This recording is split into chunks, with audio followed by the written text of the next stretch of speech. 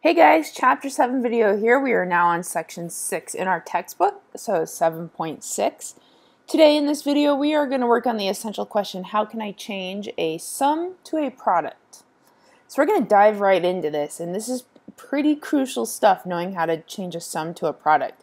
And I'm going to show you some examples, and I hope that by the end of the video you feel kind of comfortable with the process. So when we change a sum to a product, we call that factoring. We are going to factor x squared plus 3x plus 2x plus 6. Now, the way we're going to do this is we're going to use that generic rectangle. And I want to point out that this is the sum, and our job is to turn it into a product. So we're kind of doing the reverse of what we've practiced in class before. We're going to have this rectangle, but instead of knowing what the outside length and width are, we actually know what the inside is. We know that there's an x squared, a 3x, a 2x, and a 6. And I'm going to put the x squared and the 6 across from each other, and I'm going to put the 3x and the 2x across from each other. Now the reason I'm doing that is because we learned in class that you have to make Casey's rule work. And Casey's rule is our nickname for the fact that the diagonals have to multiply and be the same. X squared times 6 is 6x squared. 2x times 3x is 6x squared. They're the same thing. So that's really important that that's true for the rectangle to work. Now, what do we multiply to get x squared? Well, we do x times x. So we're going to put that on the outside edges. And then we're going to copy those x's to the other side. That way they match on both sides. Now, what do we got to multiply the x by to get these numbers? Well, we have to do times 2 to get 2x.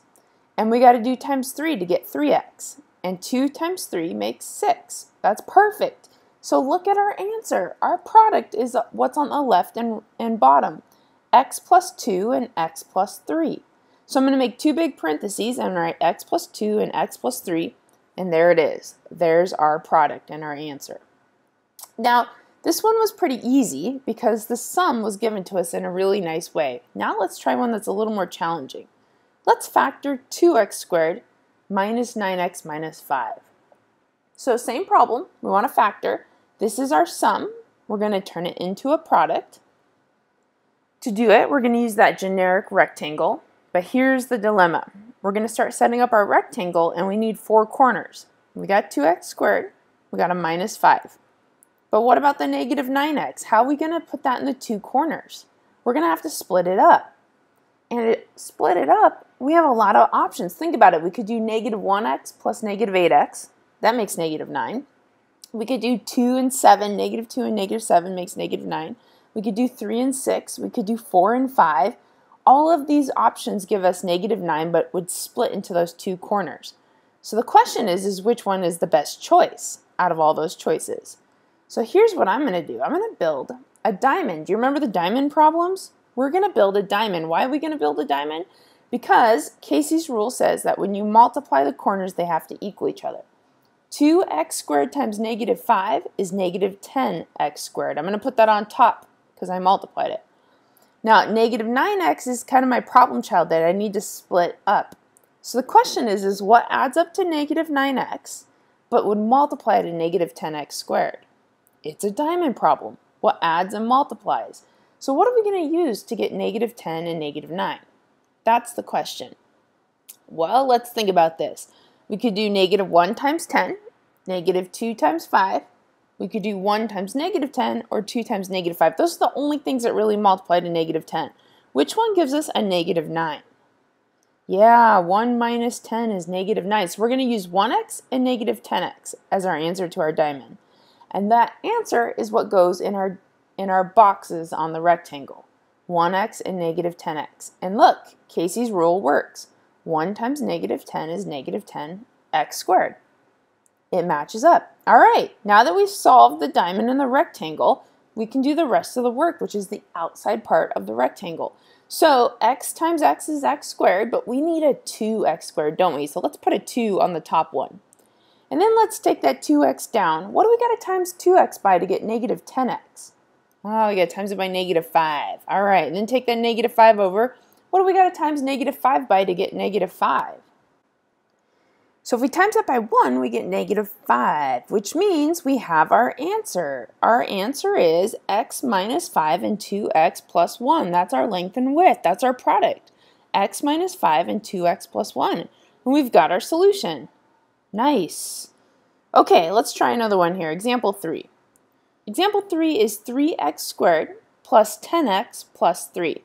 Now I want to factor this. So we're changing the sum into a product into two parentheses being multiplied together. And we're going to do that using the rectangle and the diamond. Inside the generic rectangle, we're going to have 3x squared and a 3. The trouble is the 10x. It's got to be broken up.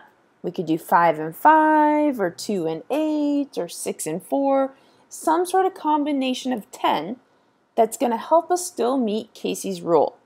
So to do that, we set up the diamond. We're going to do 3 times 3 is 9x squared. And we're going to put our 10x in the bottom of the diamond. What multiplies to the 9x squared but gives us 10x? That's the question. Well, we could do 3 times 3 is 9, but that does not give me 10. We could do 9 times 1, 1 times 9. That would give me 10. So we're going to do 1x and 9x to meet the diamond rules. And we're going to put 1x and 9x into our generic rectangle. Then Casey's rule works. 1 times 9 is 9. And x times x is x squared. Perfect. Okay, let's do the outside of our rectangle and we'll be done. So we know x times x is x squared, but we need a 3 this time, so we're going to put a 3 on there. Then we're going to take that 3x and put it down below because it has to match top and bottom. What do we times 3x by to get 9x? Well, 3. 3 times 3 is 9. If we take that 3 across, what do we multiply 3 by to get 3? Well, 1.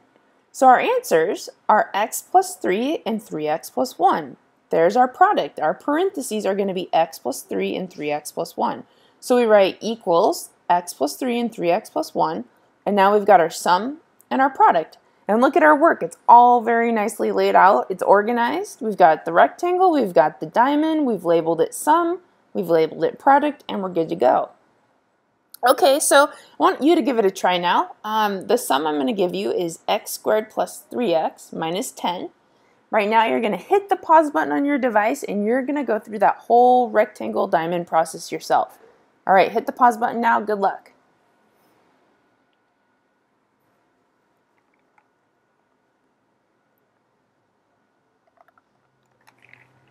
All right, you ready to check your answer? Let's see how you're doing here. So here's the rectangle. It's got x squared negative 10 across from each other. Then we set up the diamond where you times it to negative 10x squared. 3x is our problem that we have to split up. So we got to multiply to 10, negative 10, but add to 3. So I'm thinking negative 2 times 5, negative 2x and 5x. Or you can do it backwards. You could put the 5x first and then the negative 2x. That part doesn't matter. And we're going to put into our squares, into our corners on our generic rectangle. And then we know x times x is x squared, x times 5 is 5x, and 5 times negative 2 is negative 10.